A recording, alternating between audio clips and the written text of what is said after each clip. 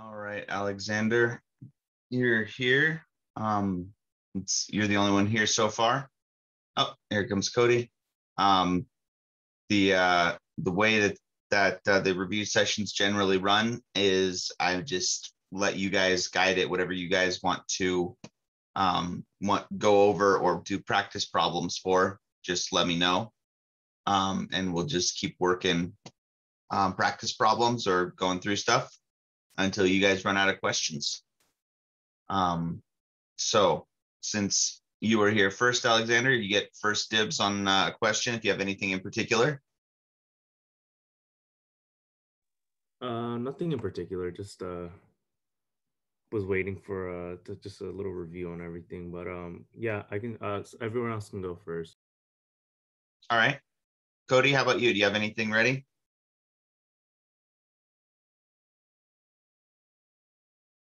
Me? I said Cody. Oh, Cody. I was like, I'm looking for where I drew the question marks on here. It might take me just a minute. All right, Elke, you ready? Yeah, I have a question. So for for section 2, number 10, well, maybe we can just go over it. I have some specific questions about like positioning, like ortho, para, because anyway, so, or maybe there's 2 molecules that we end up with at the end, but anyway, maybe we can just go through it, or all right. I don't know. Section 2, number 10, that'd be the last reaction, right? Mm-hmm.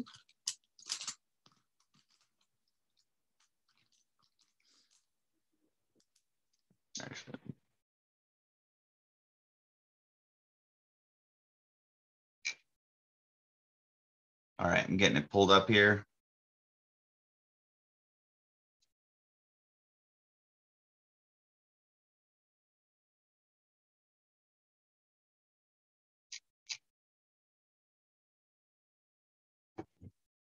Okay. So this one is a little bit different. It has 2 strong deactivating groups on it, and you don't have an electrophile, right? Your first reactant is going to be the amide, which is a nucleophile, a pretty strong nucleophile. So if I was approaching this on a test and I had no idea where to start because that doesn't look like an electrophilic substitution, I would go to the 2 chapters on aromatic compounds in the textbook and check their reaction reviews to see if there was anything in particular that this looks like. And let's see, where did it go?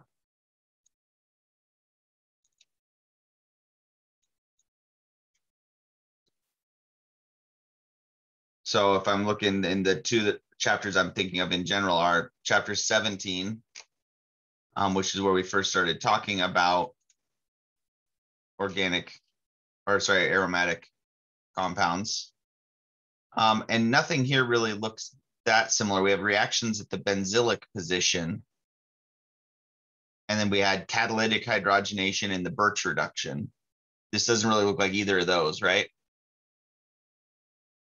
So I'd move on to chapter 18, check the review of reactions. This is all our electrophilic aromatic substitution. It's not one of those because we don't have an electrophile.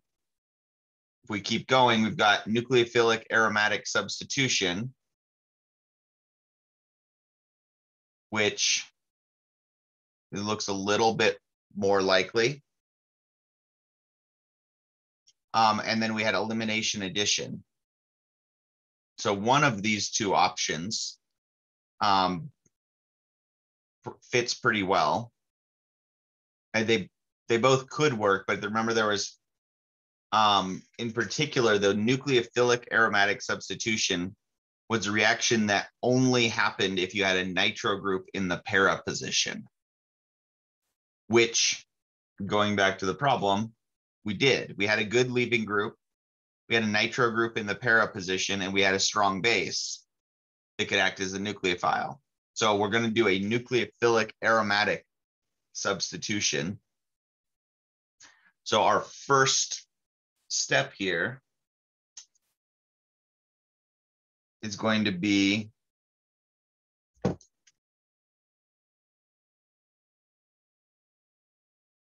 to replace that I with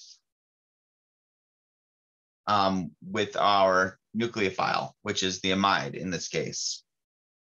So we're going to wind up making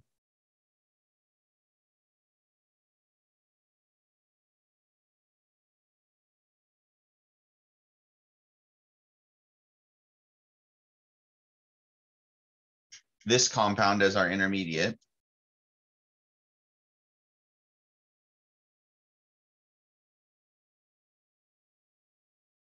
And then we have fuming H2SO4, which tells us we're going to be adding a sulfonate group. So when we're trying to decide where to add our SO3 group, we have a strong deactivator in the nitro group, which is going to prefer to put it in the meta position. We have a strong activator in the amine group, which is going to prefer to put it in the ortho or para position.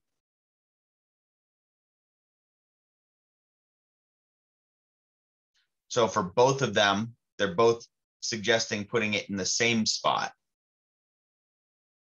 So our final product is going to be tri-substituted.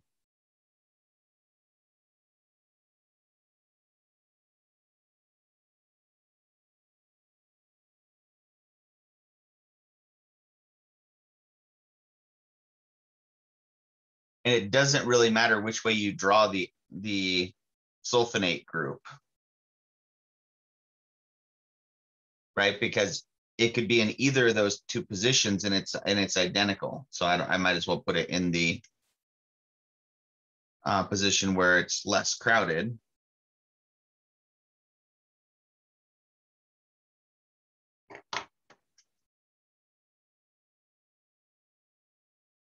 Right, and just remember, if the nitro group and the amine group were in opposition to each other, if they were contradicting each other, the one that's the stronger activator controls where your new substituent goes.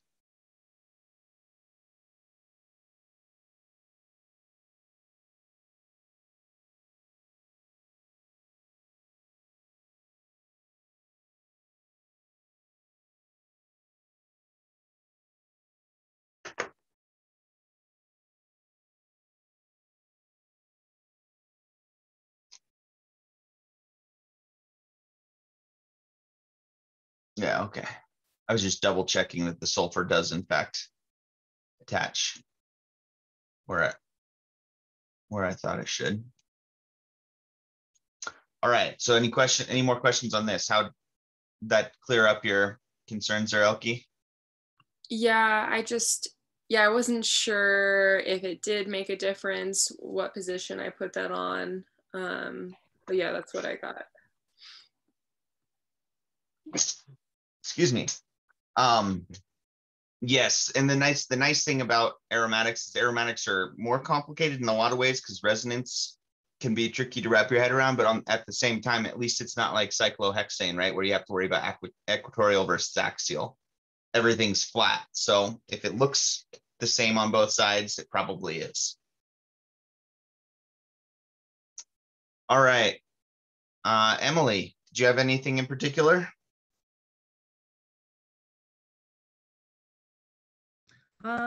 Yes. I was hoping we could go over the mechanism section 3, number 1. All right. So key for these mechanisms is to see the if you know what type of reaction it is, especially on an open book test, then you can go find the right chapter. So this is going to be an electrophilic aromatic substitution. And for most of these, the first step was to make our Lewis acid, or to use our Lewis acid to make our electrophile. So our first mechanism step is going to look like the two bromines, and one of the two bromines is going to donate a pair of electrons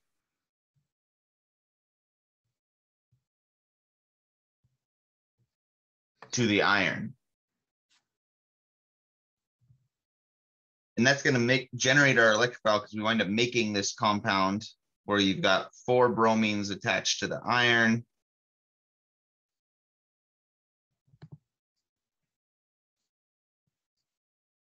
Which means you've got a bromine left over that's going to have a positive charge on it, because you have 2 bonds on a bromine. Okay. And then being really careful with charges, that actually gives you a negative charge on the iron, because the iron has an extra pair of electrons around it now compared to where it was. That is not super important at this point, but then the next step is going to be what kicks this whole thing off, because now we can we're going to wind up with the bromine that has the positive charge is going to wind up keeping a pair of electrons, and our bromine that is at the end is going to wind up stealing a pair of electrons from the benzene ring.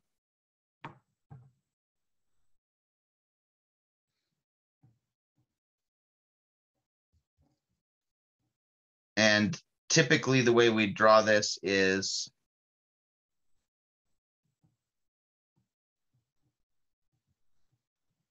that we would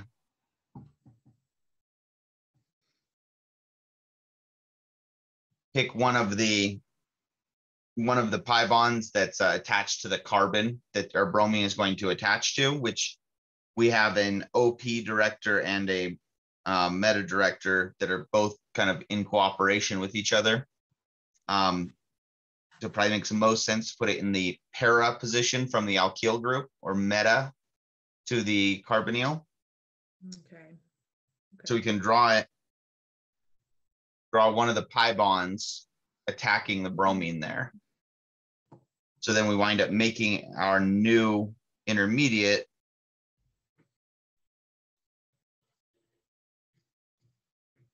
is going to wind up looking like we still have the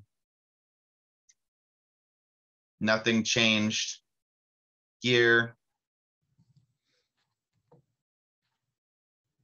And we're going to have end up with a positive charge on one of the carbons.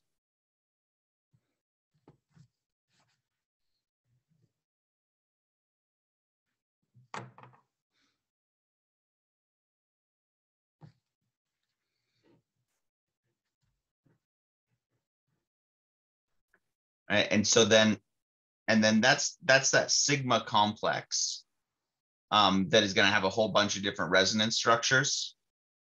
And ideally, you would remember to draw all 3 of the resonance structures, at least the ones that with the benzene ring, where you resonate that charge to the other carbons.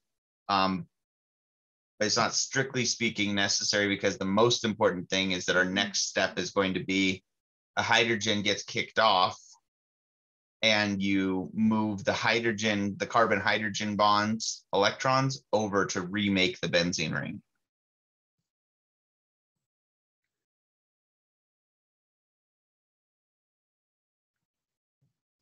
And you do kind of need a base, again, ideally. So if you had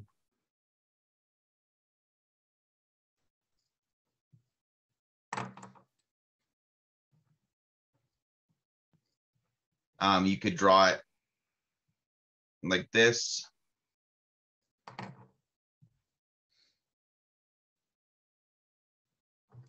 And so the hydrogens, electrons that move back over are going to reform the benzene ring.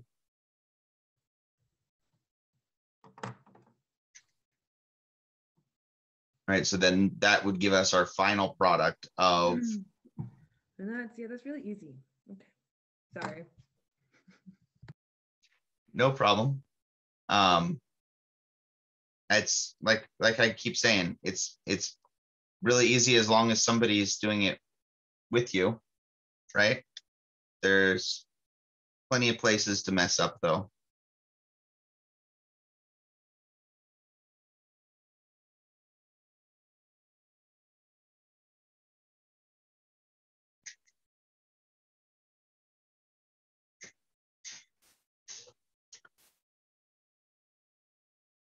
And so for full credit, you would want to show that sigma complex with the 3 different resonance structures. But if you didn't show that, if you just showed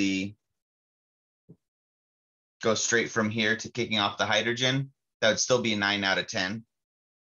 So drawing the sigma complex is ideal, but depending on your time situation and how burnt out you're feeling when you get to a problem like this, at least when I was a student, I would have looked at that and said, I'll take the 1 point hit. I don't need the 1 point that badly. And maybe if I have time, I'll come back and add it later. Yes, it's more important that you get enough time to do the rest of the test than it is to get that 1 point for drawing the whole sigma complex. But again, that's just my personality type and who I was as a student. You guys make your own decisions on that. Stephanie, I think you were next. If you have anything in particular you wanted to go over. Yes, let me just find it real quick. Okay. Sorry, I woke up a little late today. No problem. I had to get my son to the bus stop anyway. Can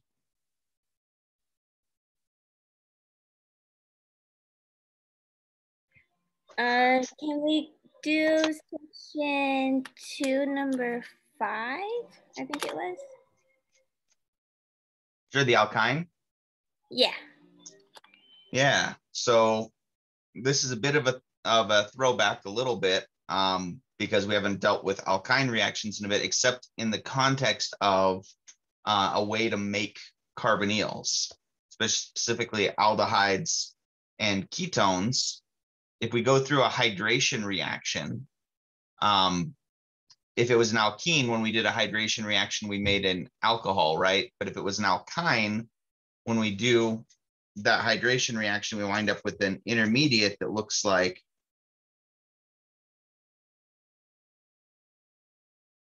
an enol.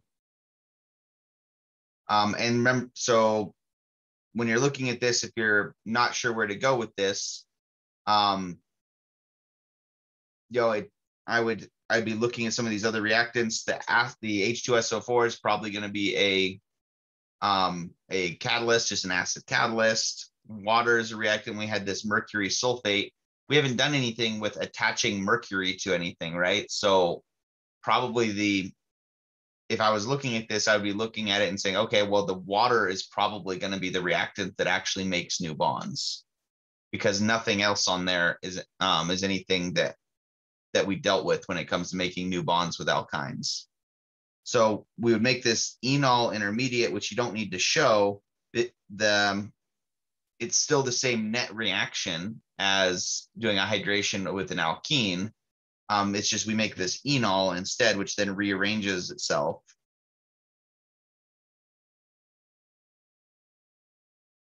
to make a ketone.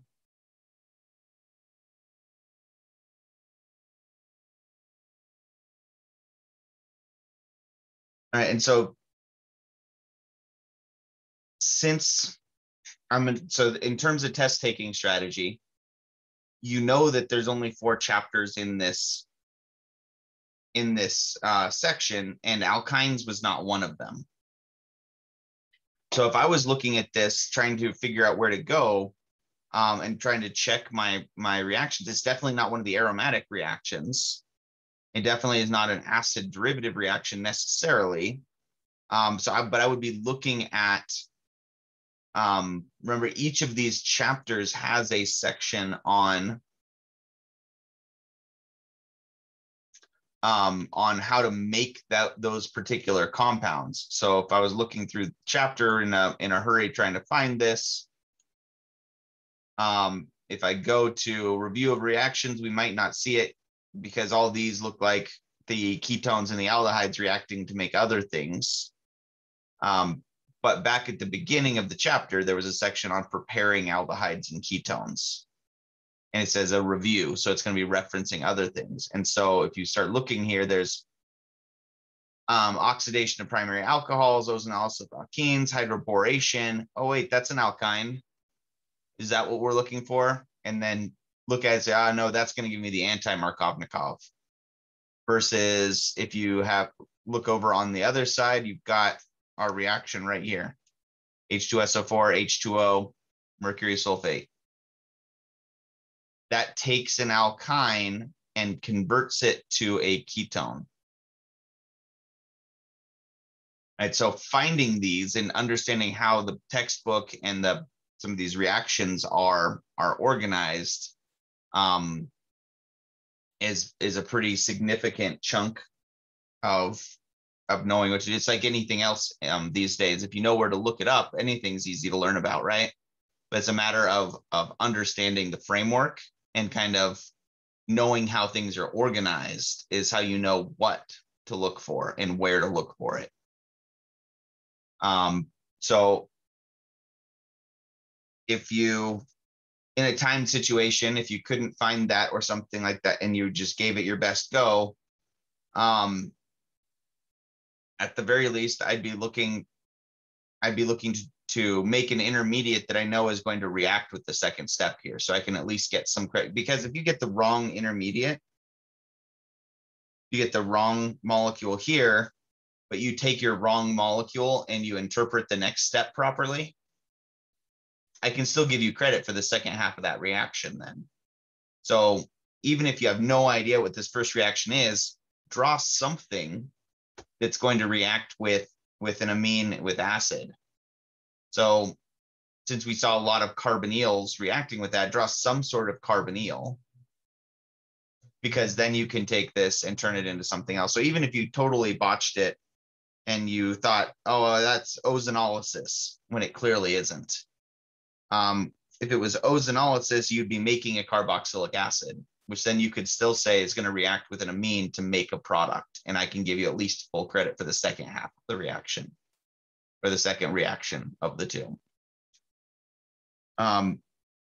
But so as to not confuse the matter, I'll draw the right product. So we got the ketone. And when we had a primary amine reacting with a carbonyl, with a class 2 carbonyl, we're going to break the carbonyl bond, and we're going to replace it with a carbon nitrogen double bond. So we're making an imine.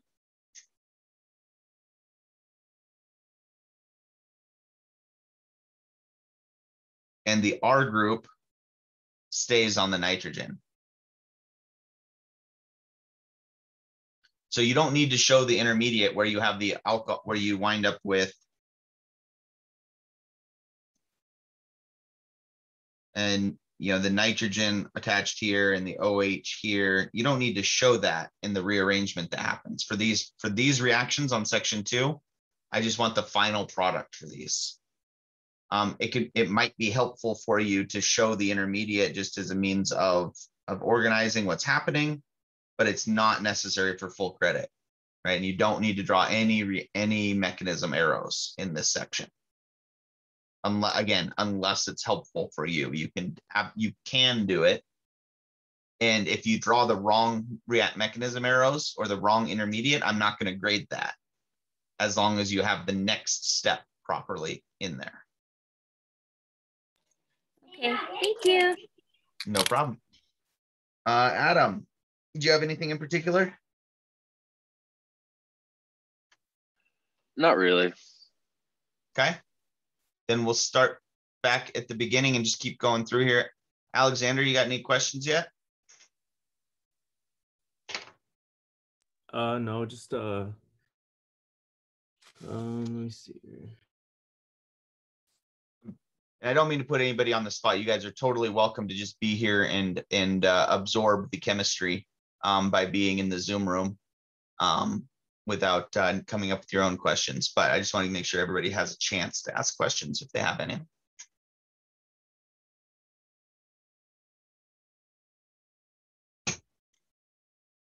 All right, Cody, how about you? Yeah, I'm a little bit confused about, I think it's section 2, number 2 with the diketone. Number 3. Number 3, excuse me. I feel like the sodium borohydride is going to reduce one of those carbonyls to an alcohol group. Since you only got one equivalent, probably only one of them. Absolutely right. And then the second step is where I'm a little bit confused. Because you could do an acid catalyzed hydration where you convert that other carbonyl into a diol, or maybe something else. I don't know. Because it's minus H2O, that's where I'm a little bit confused. Yeah, if it's a minus H2O, you should be looking for some type of either, if you do have an alcohol around, you could make an acetal, like you mentioned, and lose a water from this remaining ketone. But if you're not given a specific alcohol, you should just be looking at it as, well, if it says minus H2O, it's an elimination reaction. And just treat it as a regular elimination reaction. You're going to protonate the oxygen on the alcohol and remove an adjacent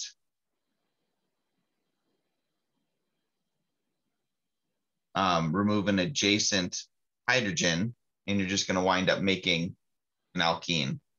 If I gave you a specific alcohol, especially if I say excess,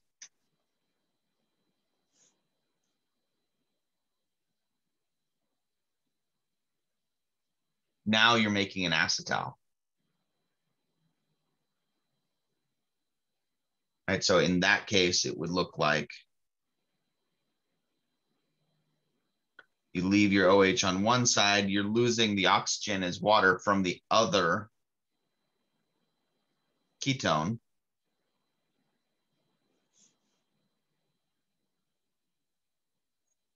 So you wind up making that acetal, which again is that diether attached where the carbonyl was.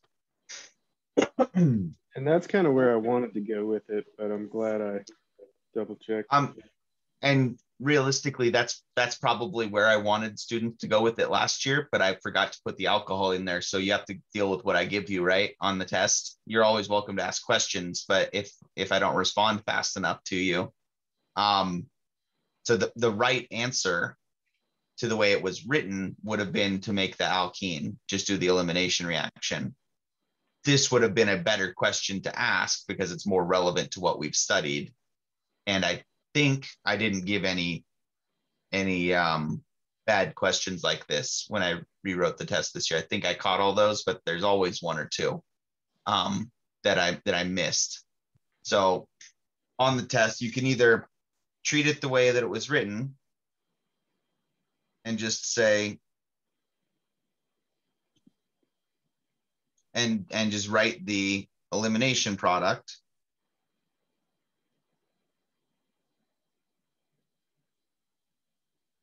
The other option would be to say something like, I think that you're talking about this reaction, and just either pick an alcohol or just say, write it in there. I think you meant to ask this question. You don't want to do that too much, because if I actually wrote the question right and you do that, then I can't give you as much credit. But if I do actually leave something out and you're pretty sure about that, you can always do that and do that. To an extent. I'm not going to let you rewrite the whole test just to make it so that it only features the reactions that you want to ask me to ask about. But that's always an option too. Cool. If I could squeeze a second question in here, I got another one ready to go. Sure. It's the number of pi electrons. I assume you're talking about the electrons that can participate in resonance or something?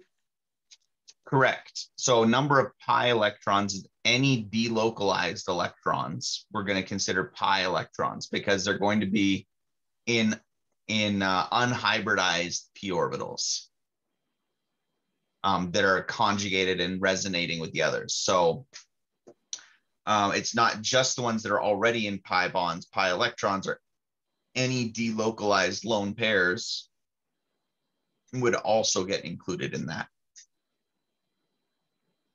Right. So, and that goes back to our definition of an aromatic compound, right? When we said you had to have an odd number of electron pairs.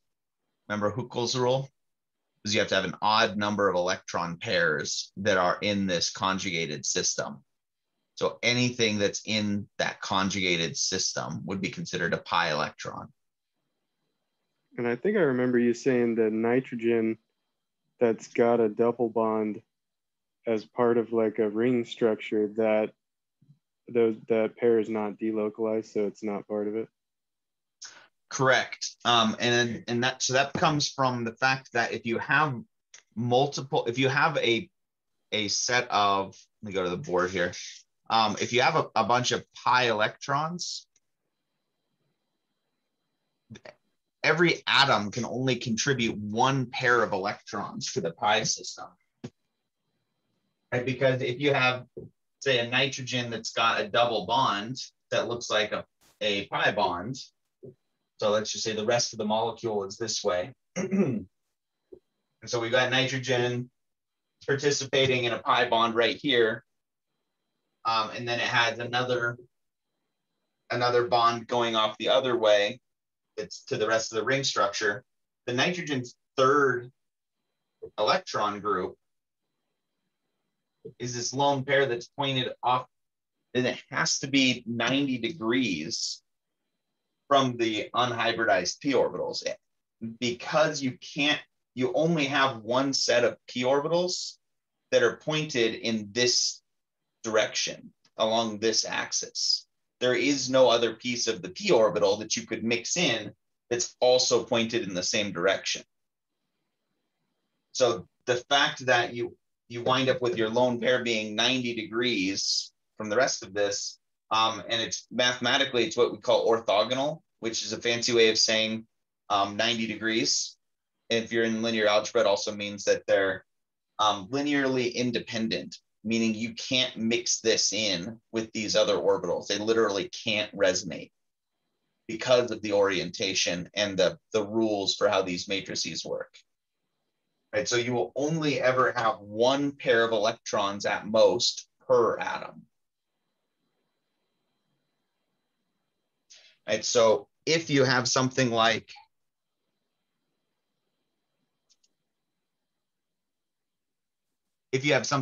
the nitrogen in the bottom here, the nitrogen's lone pair is not part of this, is not part of the resonance structure.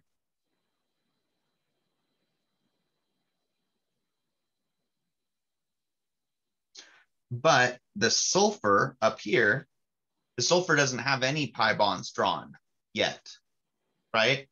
So the sulfur can have one of its lone pairs can participate. Not both of them, but one of them. Right? Because one of them can have that same shape where it's up and down in an unhybridized p orbital that's pointed in the same direction as the existing p orbitals. But the other one, by definition, is going to have to be 90 degrees from that.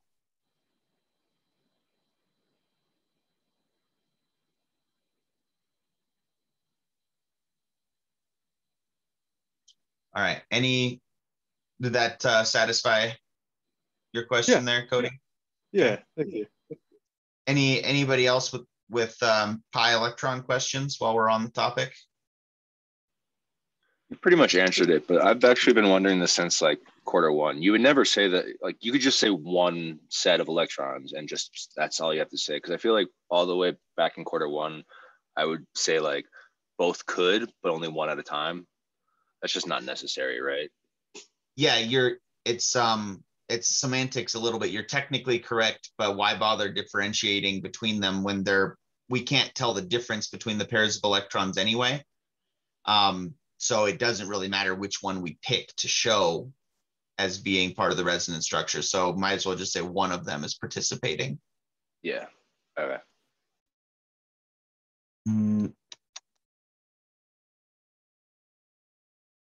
Let's see if I get a good figure here that shows what I wanted.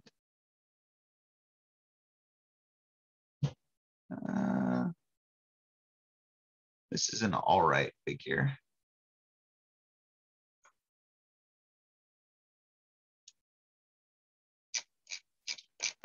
This just shows what I was discussing a little bit.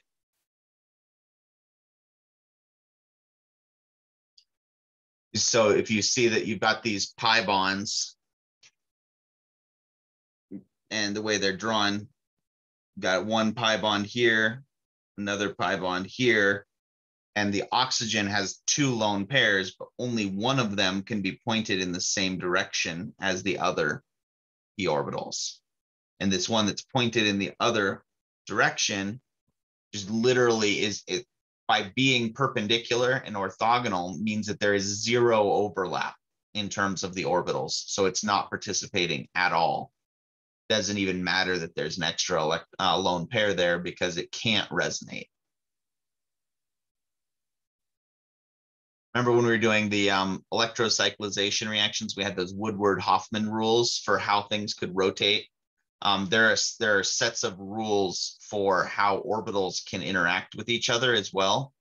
And so we would just we would basically say that that other lone pair is forbidden from interacting with the pi structure by the nature of it being orthogonal because it's 90 degrees and pointed in perpendicular direction. It's forbidden. It's a forbidden transition to have it part of a resonance structure.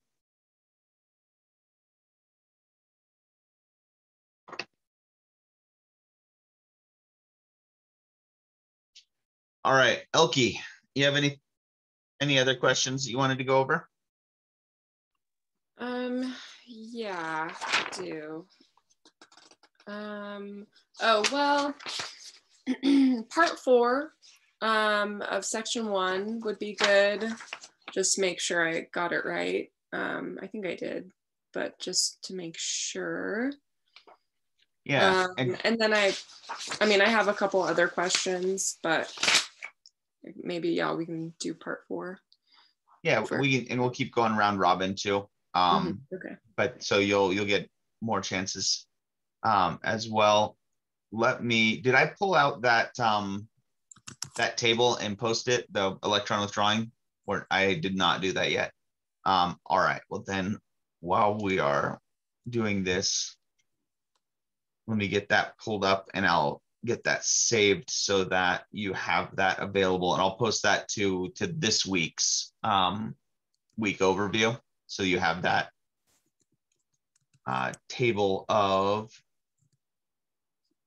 this table. All right, so that's not what I meant to do. So table 18.1, if you're using the textbook, it's on page 814.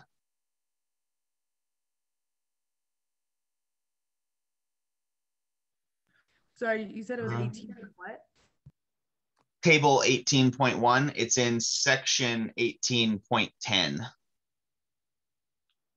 Page 814 of the print textbook.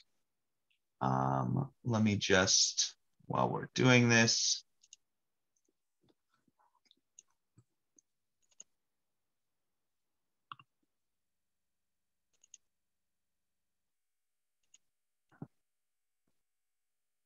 Apparently the last figure that I saved out of here was from chapter 10, anti-Markovnikov bromination.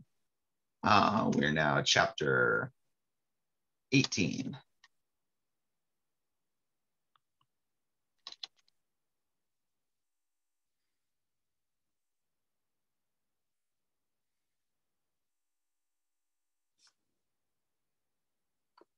All right.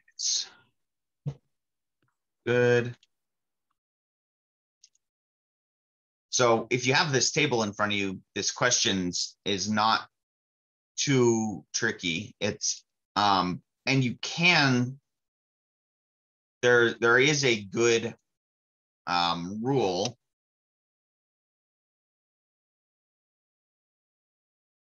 for this, which is if there's a conjugated pi bond, it's electron withdrawing, which also means it's deactivating and it's a meta director.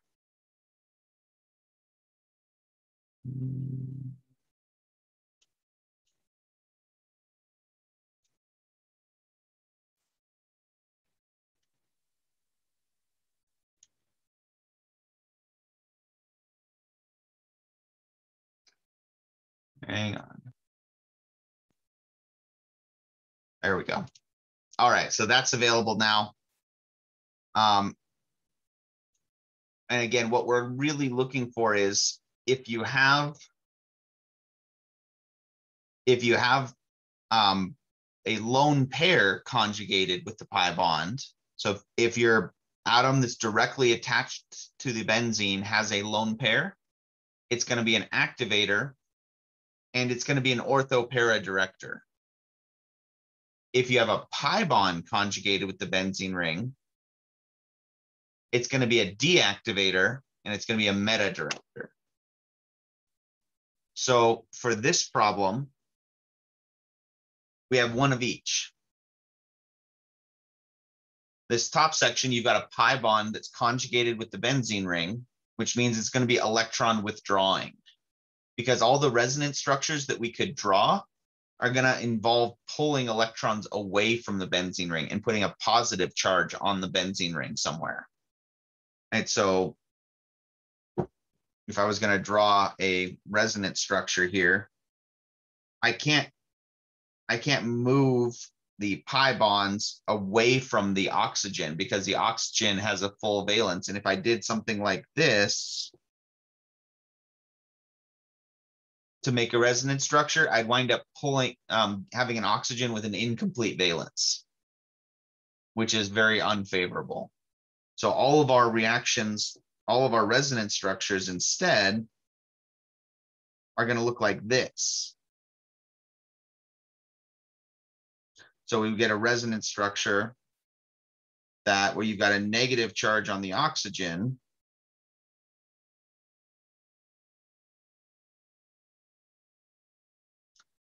and positive charge somewhere on the benzene ring.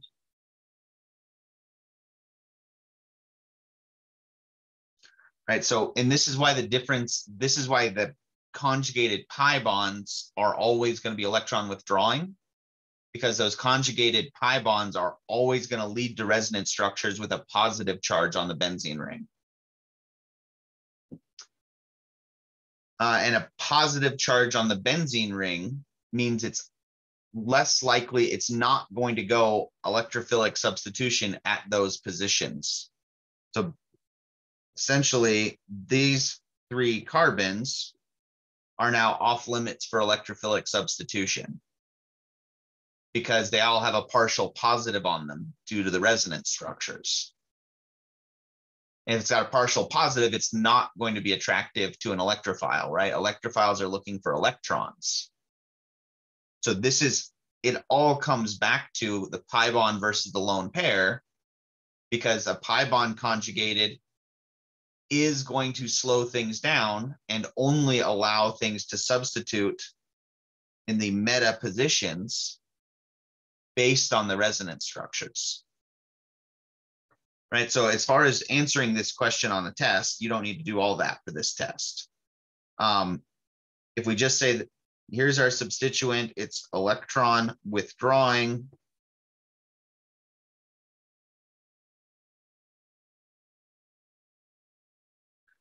And that can just come strictly from looking at this chart. An aldehyde attached to a benzene ring is a moderate deactivator. It's down here in this electron withdrawing. And basically anything that's a deactivator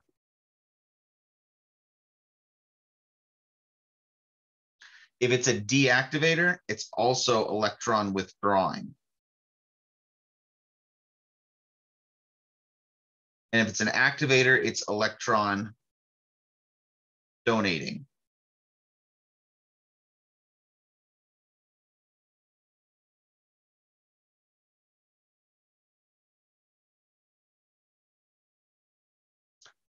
Right, so I keep using these terms almost interchangeably, but activators by definition are electron donating. Deactivators are electron withdrawing.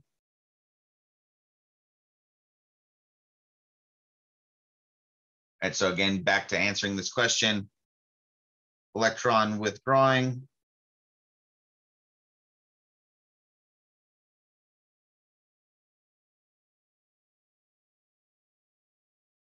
And then you would say, okay, if it's electron withdrawing, it's also going to be deactivating because it's pulling electrons away. So an electrophile is less attracted.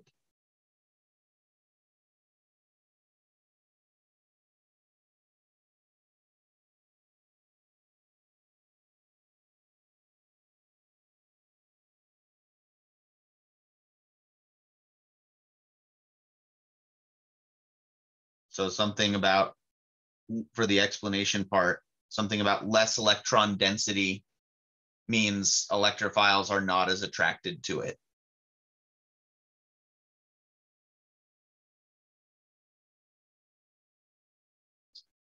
And then last part, circle the carbons that are likely to undergo electrophilic substitution. Well, if you drew the resonance structures as part of your explanation for part B, then that actually answers part C as well, because then you can just circle the metacarbons, because those are the ones that don't wind up with a positive charge on them in any of the resonance structures.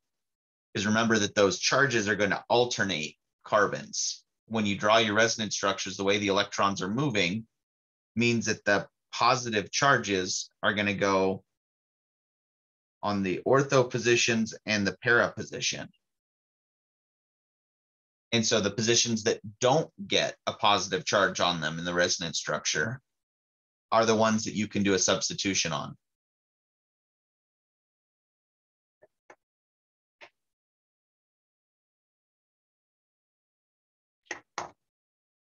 And frankly, I think drawing the resonance structure is probably the best way to answer B, and because it answers both of them at the same time. If you, for your electron withdrawing substituents, draw the resonance structures that have the positive charges on the OP carbons, and then that also answers C. On the flip side, if you have an electron donating substituent, if you have an activating substituent, it has lone pairs already. You're not going to resonate any electrons towards this oxygen, even though the oxygen is electronegative. It's already got a full valence, right? So you can't give that oxygen any more electrons because it already has two lone pairs attached here too. So all of the resonance structures that you could get from anything with a lone pair are going to be moving the lone pair towards the benzene ring. Even though oxygen is electronegative, it literally doesn't have any room to accept any more electrons. So because it has those lone pairs, all of our resonance structures are going to have a negative charge on the benzene ring.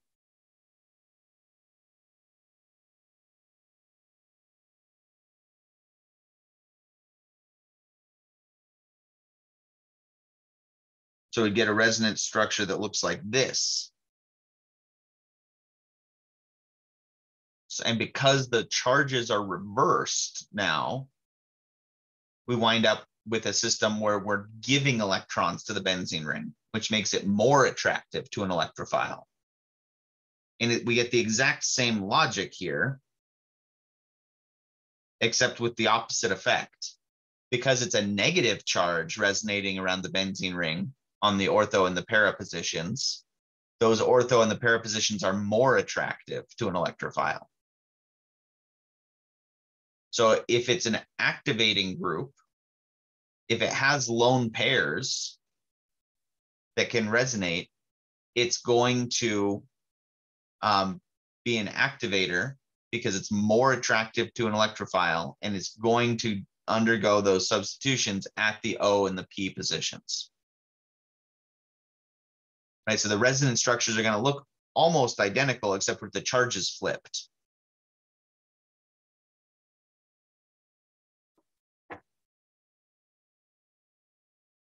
How are we feeling about this one now?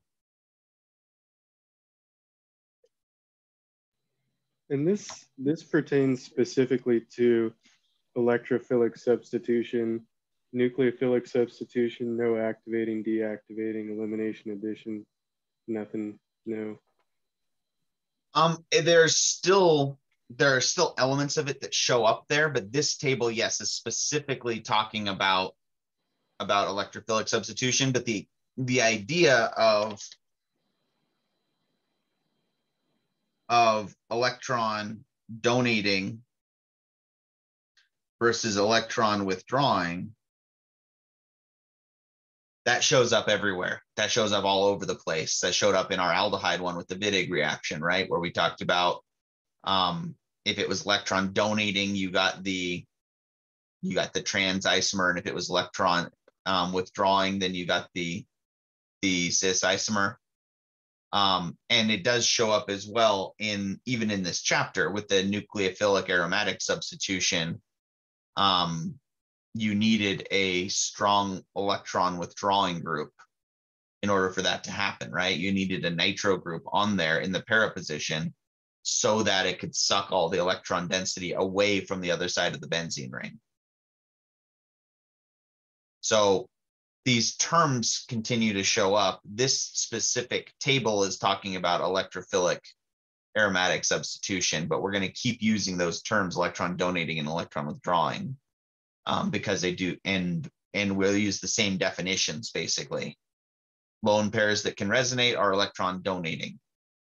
Pi bonds that are conjugated are electron withdrawing.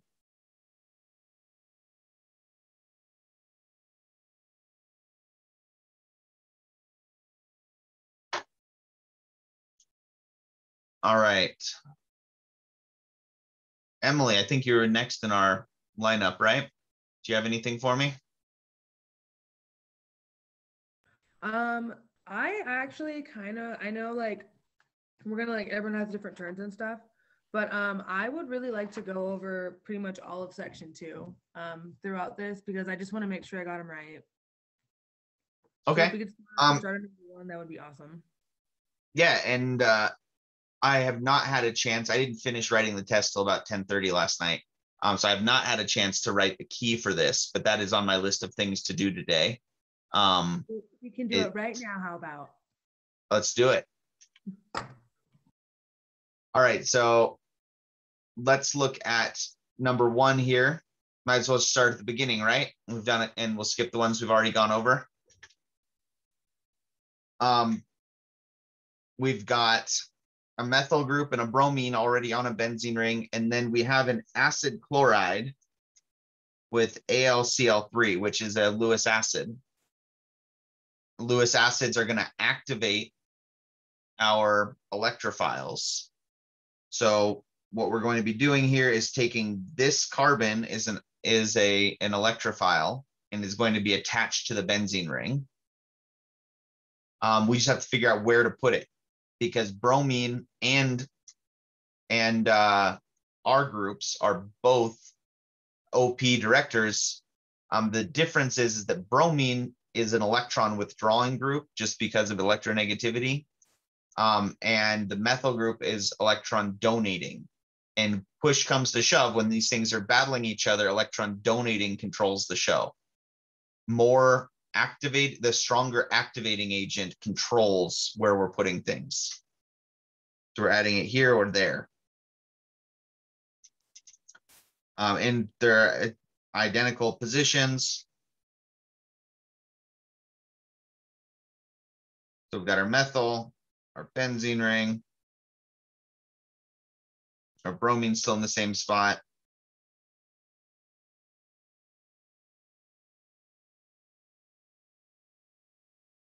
Don't forget the rest of your carbons. I know I have a tendency to do that from time to time, but if you miscount your carbons, I do have to take points away, even if you get most of the reaction right.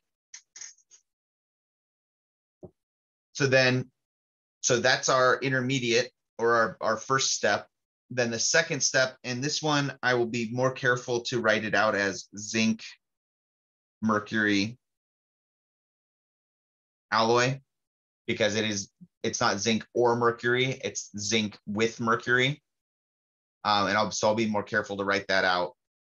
And what that reaction does is it takes any aldehydes or ketones, any carbonyls in the benzylic position, and it fully reduces them. So our final product here, and I'm going to clear this just so that I can have enough room to draw things. I probably shouldn't yet, make sure I don't miss anything.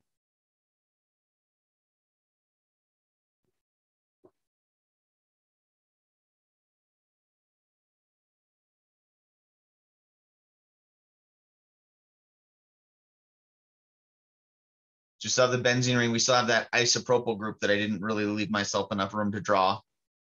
We're just getting rid of the oxygen. It's just getting that oxygen, carbon oxygen double bond is just being turned to carbon hydrogen bonds. So we just wind up with 2 alkyl groups and a bromine on our benzene ring there. Do you know the name of this reaction? I believe that's the Clemmensen reduction. Okay.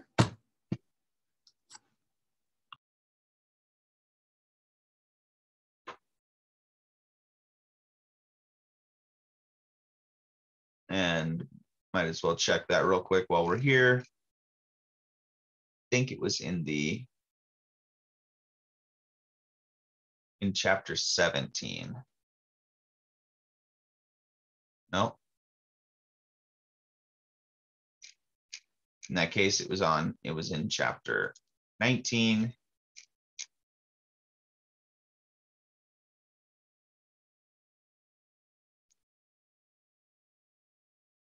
That one. So reaction 10, yeah, Clemmensen reduction.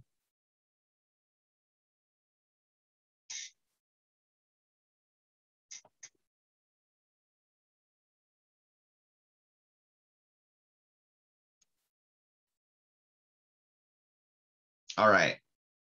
So for number 2, excess sodium dichromate. Sodium dichromate is one of those reactions at the benzylic position. It was the reaction where if you have any hydrogens on a benzylic carbon, it's going to take that and it's going to oxidize it fully all the way to a carboxylic acid. And whatever else is there just gets chopped off and lost. So we're getting rid of all that, and we're going to turn this into a dioic acid.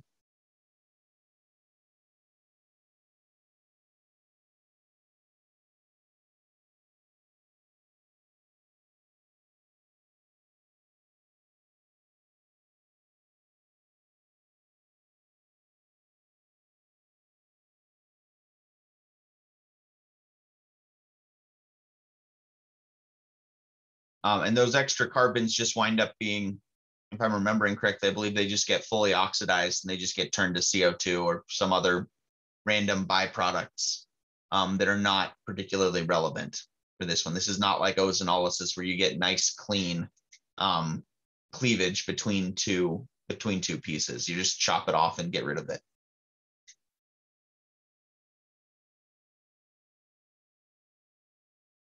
And then once we have these carboxylic acids, lithium aluminum hydride is a strong reducing agent and a hydride source. So we're just going to take these 2 carboxylic acids and they get oxidized all the way down to an alcohol for both of them. So we're just going to wind up with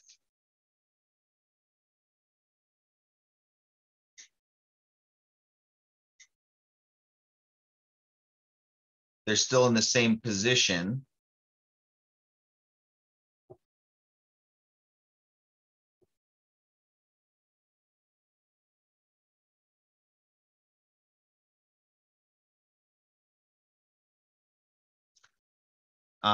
Key is to remember you're not making this, turning them into phenols. They're still primary alcohols because you're not getting rid of the carbons that were the carboxylic acids. Those carbons are still there.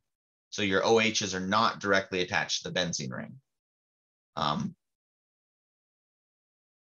And anytime you see excess, if you have two groups that can react, there's a decent chance you're going to see the same thing happen in both spots.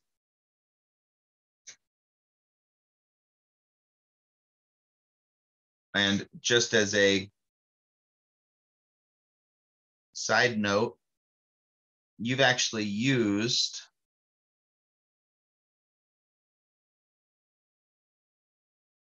this compound, the carboxylic acid, benzene dioic acid. The common name for that is phthalic acid, PHTH.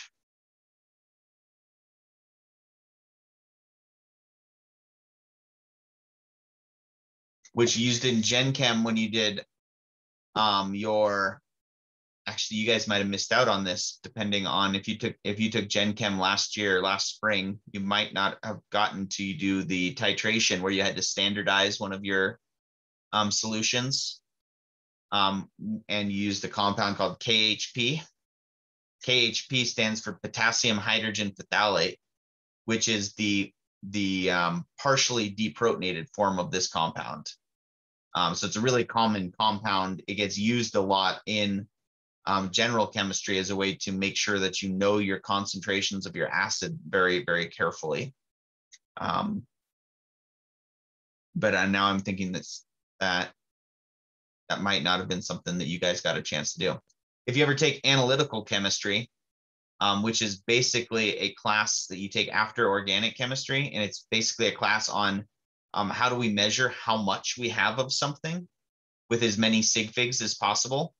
And you will do a ridiculous number of titrations in that class. And that's the first chemistry class where you actually get graded on getting the right answer in your labs. The TA will have to go through and actually standardize all the solutions and get the final answer right. And you'll get graded based on how close you get to the right answer, which is kind of fun because it actually, puts a little bit of a, you actually have to pay attention to what you're doing with your trials for your titrations and things like that. And KHP and phthalic acid are a very, very big part of that. Make sure that you get your solutions concentration right. Hey, Sean. Yeah. What are the conditions for an excess sodium chromide and the sulfate and the H2O? What would that cause no reaction? If there is not a hydrogen on the benzylic carbon, so if we had two other methyl groups attached here, then there's no hydrogens on that carbon, right? Yeah. And if there's no hydrogens, you can't turn it into a carboxylic acid. So that would just not react at that point. You would wind up making the bottom one would react to make the carboxylic acid. Mm-hmm. And the top one would just stay as it is. Okay. Right. So yeah, you need a benzylic hydrogen in order for that to happen.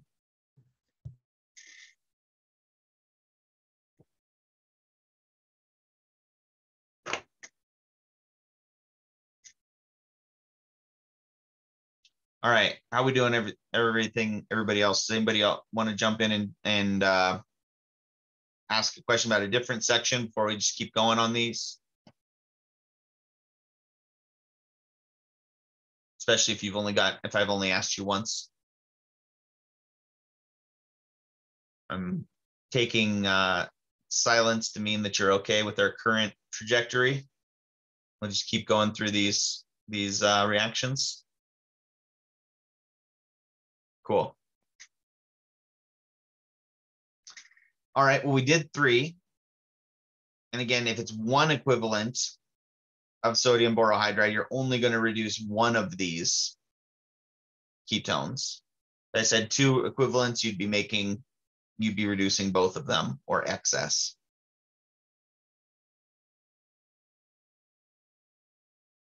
If we're reacting, we have another Lewis acid, AlCl3. So this is going to be an alkylation instead of an acylation. So an acyl group has a carbonyl attached to it. So going back to question 1, this was an acylation, ACYL-ation, because we're adding a carbonyl. And we get better yields with those, generally speaking, but alkylations can still happen. If you see, it's the same reaction essentially, just without the carbonyl attached to your chloride. And so it's going to go through the same general process. We're going to be attaching this carbon, doing a substitution somewhere on the benzene ring. That's an OP director. And it's an activator. So we're going to be trying to put our methyl group either in an O or a P position. The fact that it's a big bulky group means if we're going to pick just one major product, it's probably going to be the P, because of the sterics.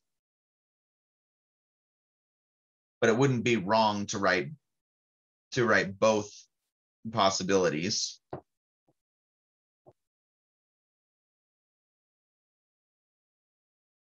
So there would be our primary product from step 1.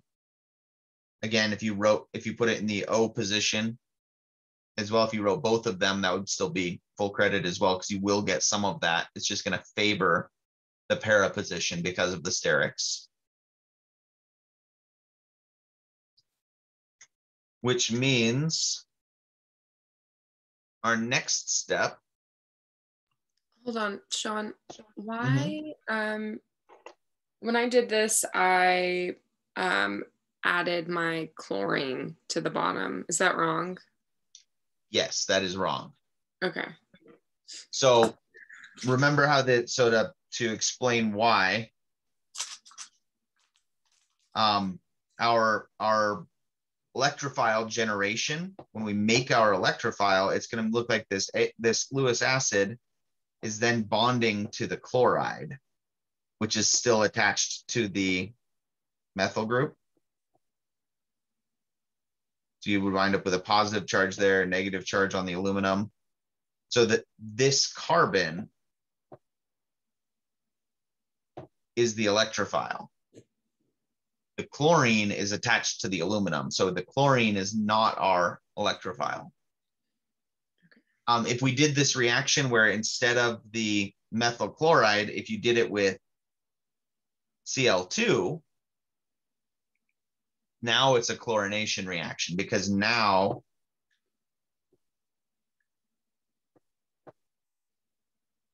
we have this as our electrophile. Right, so it's all about what's attached to the chlorine. If the chlorine has another chlorine attached, it's chlorination. If the chlorine has an acyl group or an alkyl group, then you're doing one of those Friedel-Crafts reactions.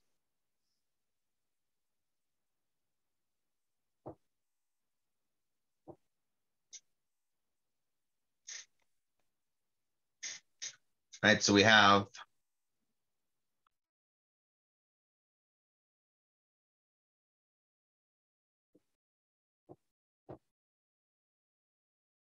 here's our intermediate. If we're exposing this to excess N-bromosuccinimide, this was on our list of reactions that happen at the benzylic position. All the way back, actually, when we talk about free radical reactions, NBS is going to preferentially add a bromine in a position that's conjugated with a pi bond. So if it was an alkene, we'd be adding a bromine in the allylic position. if it's a benzene ring, we're adding it in the benzylic position. But we have to be able to replace a hydrogen to do that. So just like Emily's question on, I think it was number 2, if there's no benzylic hydrogen, you can't put the bromine there. So we can't do anything with that T-butyl group. The fact that it's excess tells us that we're going to do it 3 times. We're going to replace all of the benzylic hydrogens with bromines.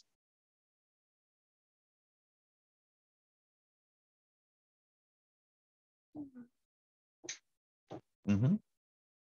Hello.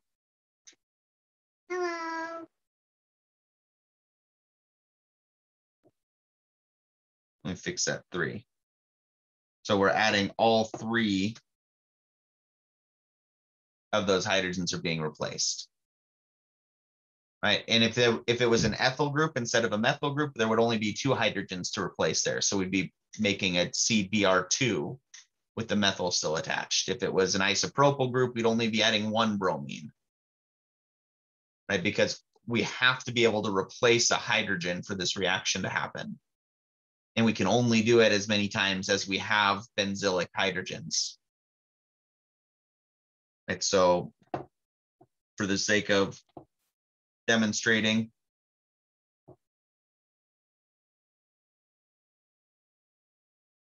if we did have a ethyl group there instead,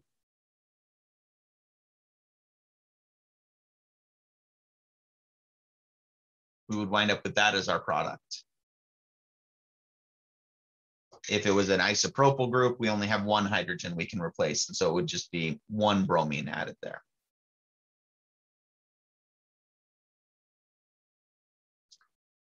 A little bit, okay. You can get a book and read over here. Go get a book from your room. Or you can read that, that's fine. All right, so questions on this one? Any details I left out? Cool.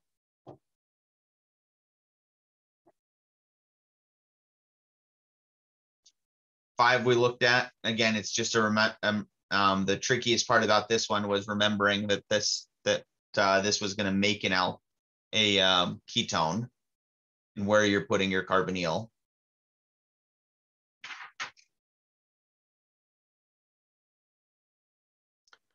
As soon as we can recognize one of those functional groups from chapter 19, so the aldehydes chapter,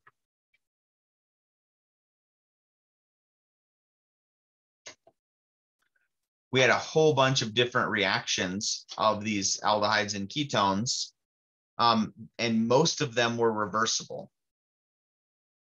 So the second you can recognize any of these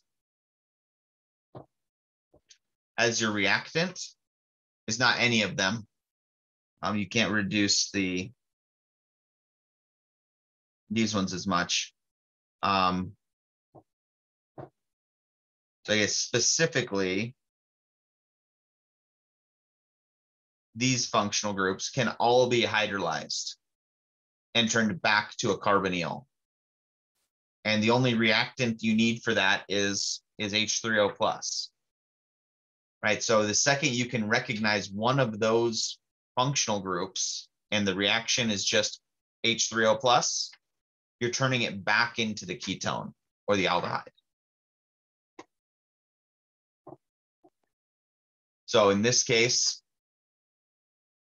it's an acetal. So we're going to be chopping those oxygens off and replacing it with a carbonyl. And remember that the carbon that has 2 oxygen bonds is the one that gets the carbonyl. So we're going to wind up with that molecule plus a side reaction where we're going to get the rest of this just gets turned back into a diol.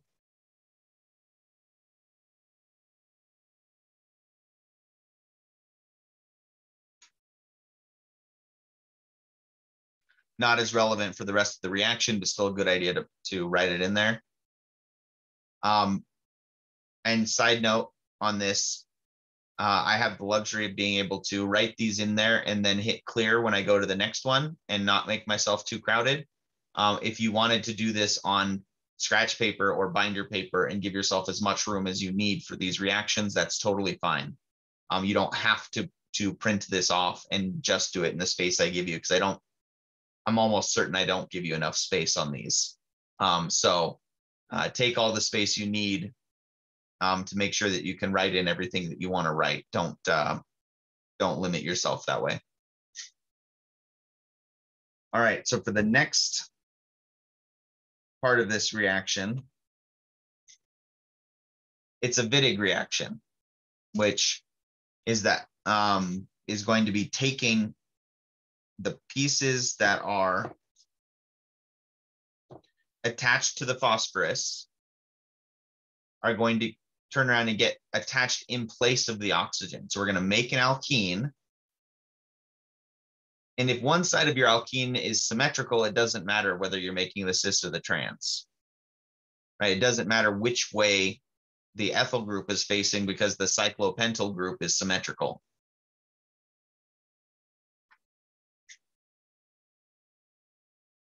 So our product would wind up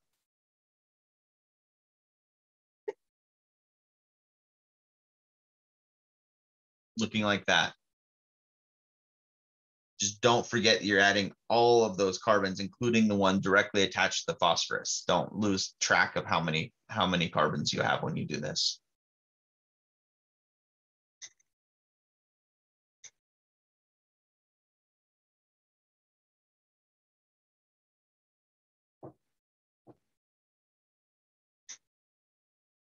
As I should have asked before I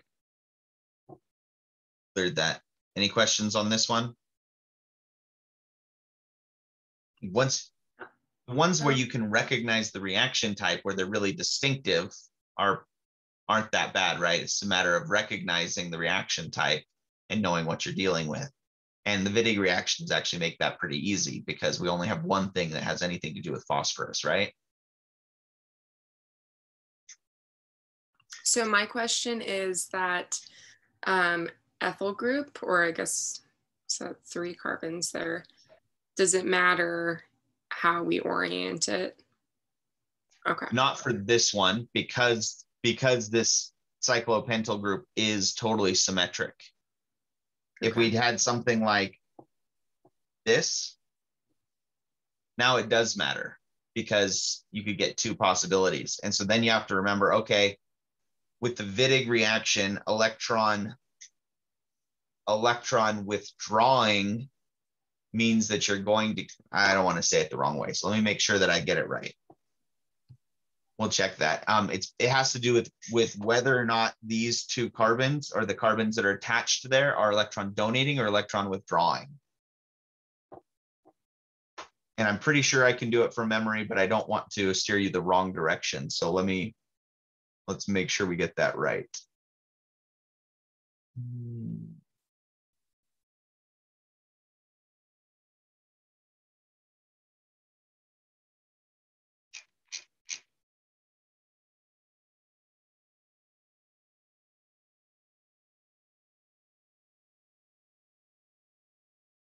So if it's an electron withdrawing group, we wind up, so electron donating, you get the Z. And if it's electron withdrawing, you get the E. Based on, and it's going to be based on the sterics. So whatever we have an electron donating group,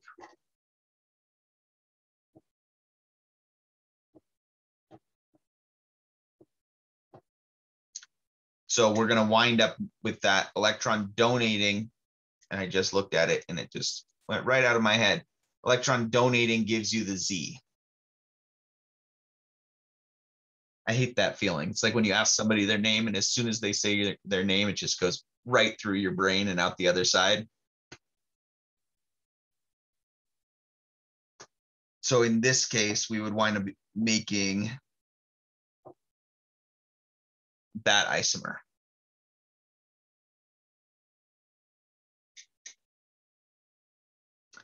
But as long as it's symmetrical, it doesn't really matter. As long as one or the other of our substituents is symmetrical.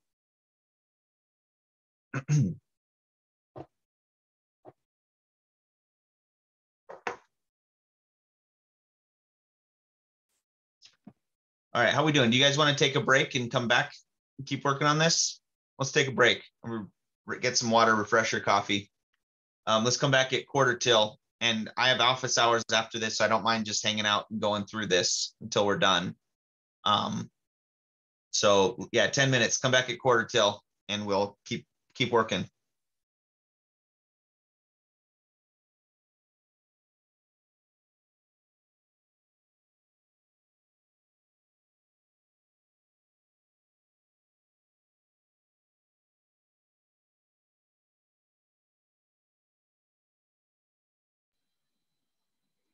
So we're going to get into a little bit of the protein folding and stuff this quarter? Probably not protein folding. If we have time, then I'd like to get into some of the carbohydrate chemistry, because there are some specific tests that we do with that are OChem related, that referring to things like they call them reducing sugars versus non-reducing sugars, that have to do with whether or not it's an aldose or a ketose. So that basically when it's in its open chain form, is it a ketone or an aldehyde? If we have time, we'll get to those, but I'm not sure if we do. We'll see. There's some other stuff we have to get to first.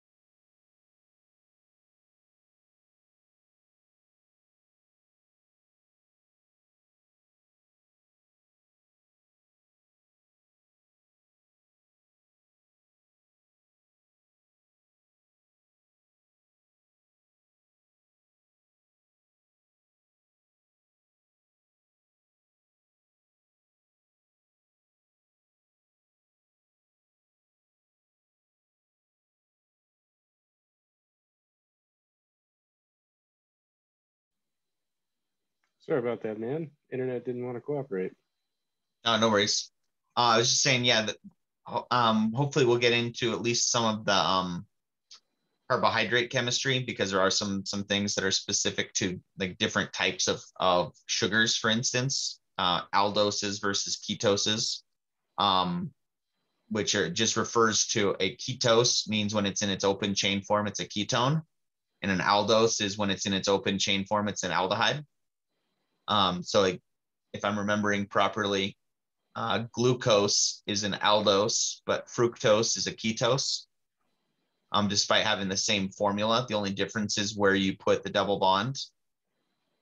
And so hopefully we'll get into some of that, but no guarantees, because there's some other stuff we have to get through first. Yeah, in particular, there's one more big topic we have to get through, and then hopefully we'll get into talking. We'll have time to do the carbohydrate chemistry. But yeah, you really don't see the protein folding till you get to upper division biochem. If you took the intro to biochem, so you have at least a little idea. We wouldn't have time to get into it in more depth than that anyway right now. But upper division biochem is essentially an entire course on protein folding and mechanisms of enzymes. So you'd have lots of time there. I remember really liking that class for that reason. I think enzyme kinetics was my least favorite part of that. Too many charts. Yeah, when you'll get back to that too as well. But it's, yeah, when you see it the second time, it makes a lot more sense. And when we have time to be a little bit more rigorous with it, and it does explain a lot of things in a way that's kind of that's helpful. But all right, I'm gonna hop off for a second though and answer some emails.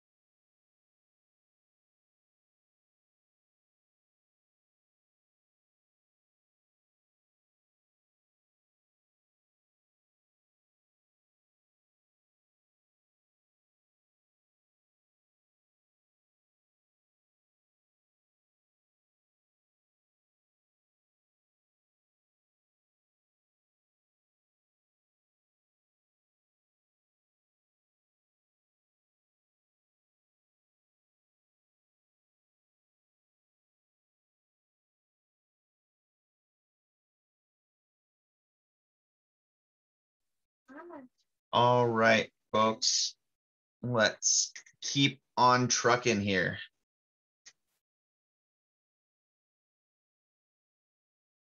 So we finished number 6. Number 7. So key here is recognizing once again that we have a peroxy acid. Remember, there have been a few reactions that were really specific to peroxy acids. So when you recognize that this is a peroxy acid, that gives us a pretty good indication of what we're trying to do next, which is we're going to turn this ketone into an ester. And so then it's a matter of where do we put the oxygen on which side? Do we move the methyl or do we move the phenyl group? And it follows along with stability rules. The phenyl group is more stable as a carbocation than the methyl group is. So we're going to move the phenyl group and insert the oxygen on that side.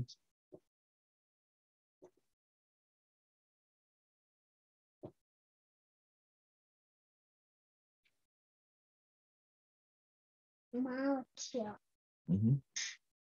So then the second part of this reaction is actually involves the other part of this molecule. It's not going to be the ester that reacts. Now we're actually, we've got iron and bromine. The iron can act as a Lewis acid. The bromine is going to act as an electrophile. So we're going to wind up brominating the benzene ring. And now that we've inserted this oxygen in here that has lone pairs conjugated, that tells us it's an OP director. So we're going to, and again, based on sterics, probably the P is going to be preferential here. So we're going to wind up with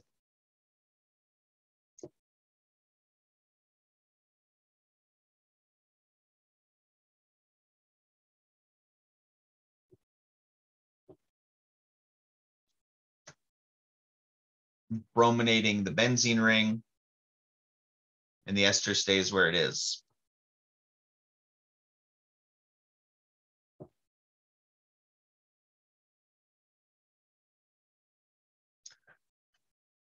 right, so lots of small places that you could mess up there. Don't worry, I won't be too harsh if you get the OP director part wrong. The most important part of this is recognizing the overall reaction type and getting the right functional groups added. For full credit, of course, I want you to add them in the right spot. But the main thing is recognizing the reaction types. That's going to be the bulk of the points in these sections. Would that just put one bromine on there, or would you wind up doing 3 of them because you got excess? I guess it does say excess, right? Usually we write the excess when we're using iron as the Lewis acid. You have to have excess bromine, just because the first thing you do is you have to turn the iron all the way into FeBr3, and then you can generate your electrophile. But you're right, if it's enough of an excess, then you are absolutely correct. I don't know what's happening now. We would be putting the bromine on in all 3 positions. So we would be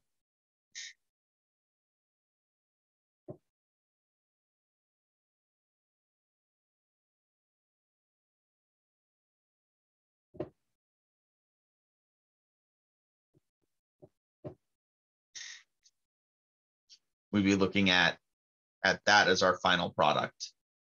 And if I was more specific about the stoichiometry, if I said just Br2 and FeBr3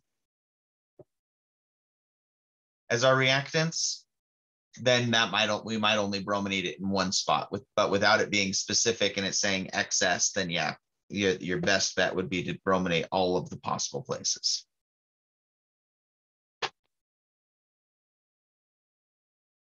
Questions there?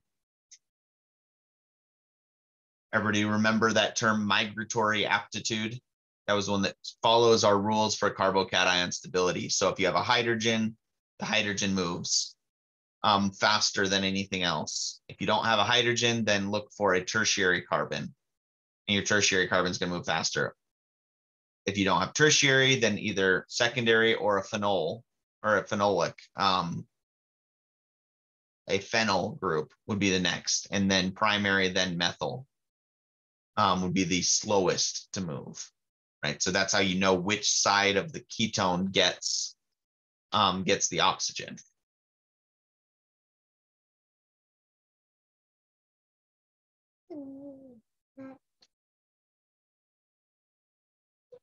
All right, so this one is a kind of a long one that involves some review. We're starting from acetylene, and we're going to expose the acetylene to amide. That was our way of deprotonating a terminal alkyne and turning it into an acetylide ion, right? So after step one,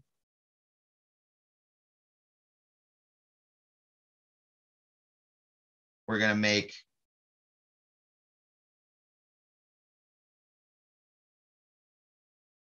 a strong nucleophile here, which then can attack step two. And we're just going to add another carbon to it. It's just going to do an SN2 reaction with the methyl iodide. And then we have a hydroboration. Steps 3 and 4 are 2 steps for the same reaction. That was our hydroboration, which was anti-Markovnikov hydration. So we're going to be adding an oxygen on the least substituted carbon. And then because it's an alkyne, that means that we're going to be turning it into an aldehyde. So we're wind up with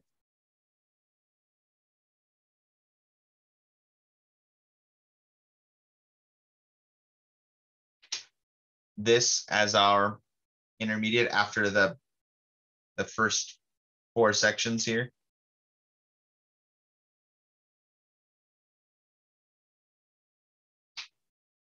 So propanal would be our product.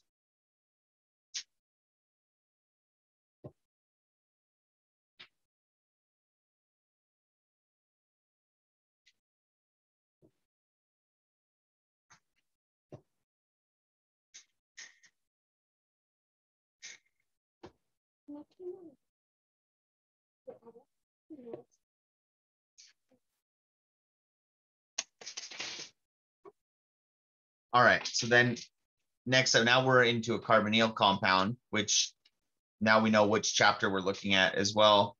So specifically, we have a secondary amine reacting, and probably should be a minus H2O here, but that's not always explicitly written, so you can't count on that necessarily. We're going to be replacing the oxygen with a nitrogen, but because it's a secondary nitrogen, we can't just we're not going to make the imine where we wind up with a carbon nitrogen double bond. So our intermediate has that double bond.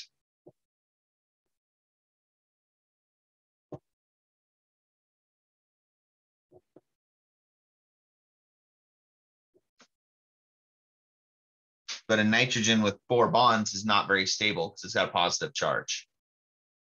It's not a very neat drawing, but you can see, I think you can tell what the structure is, right?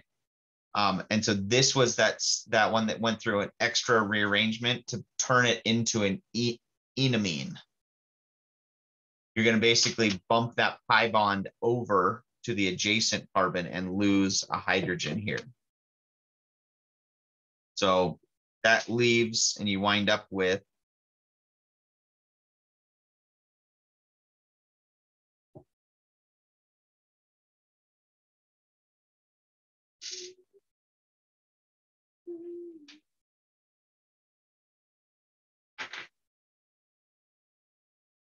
and probably actually going to be the Z product, but I just didn't leave myself enough room to draw it that way. Or sorry, the E product.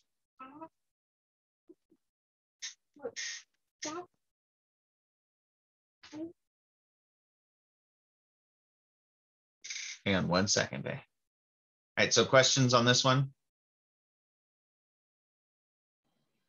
I'm just going to ask about the E versus Z thing. So it mainly just sterics you're looking at? That, I mean, that's always a good first guess, unless you're otherwise, you're told specifically that a mechanism has something else. Usually for these elimination reactions, you would just be looking at sterics, unless there's some other piece of the puzzle.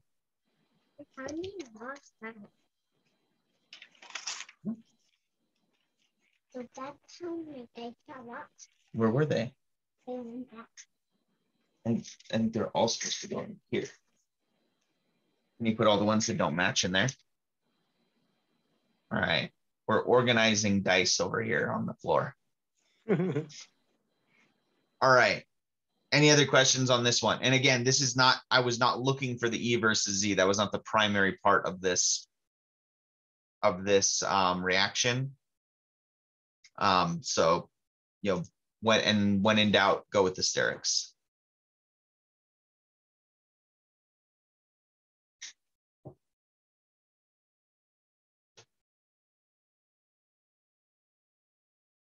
All right, we did 10, so 9 is the last one we have, right?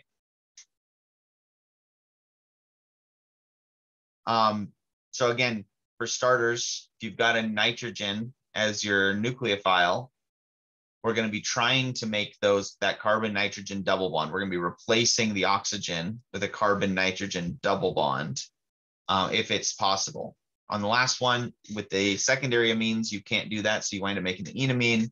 But with any of the other reaction types, when you have a nitrogen nucleophile, your product is going to look like a carbon nitrogen double bond. All right, so we're not really going to have, these fluorines are there, but they don't really have any effect on the reaction. They're going to make the reaction go faster, because that's going to, having these really strong electronegative groups is going to expose the positive charge on that carbonyl carbon more. So it'll affect the rate, but it doesn't affect the product. So our product then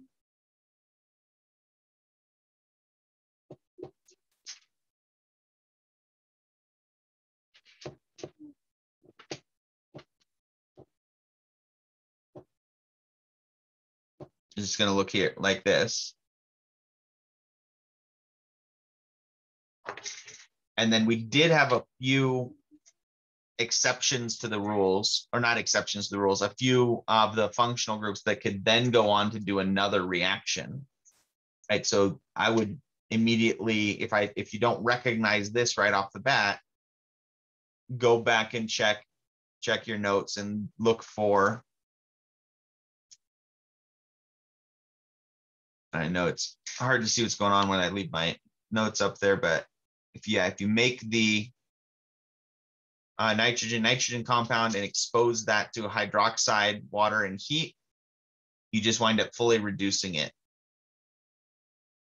Taking it, and you're just going to replace the nitrogen. You're going to make nitrogen gas as a byproduct and just replace those two carbon nitrogen bonds with hydrogens.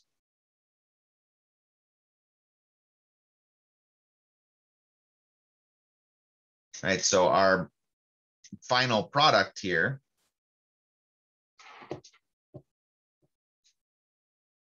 would just be to chop that off.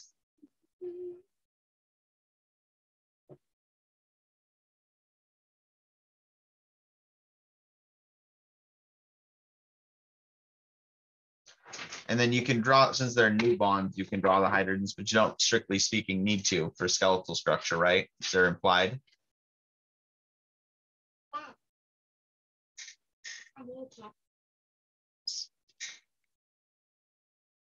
Yeah, where do these ones go?